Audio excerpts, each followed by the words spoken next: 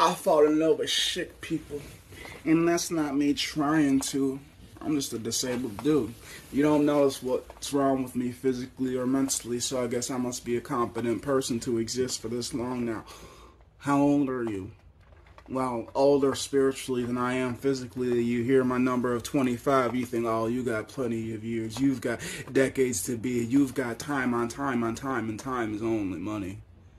Well, if that's the case, then I guess I got many more days to be a slave to the system, to continue to make the money that they want me to never be free, to never actually relax, to never be able to fall asleep, but to hover. Everybody I fall in love with is dying, but we already know from the day that we're born we're going to die.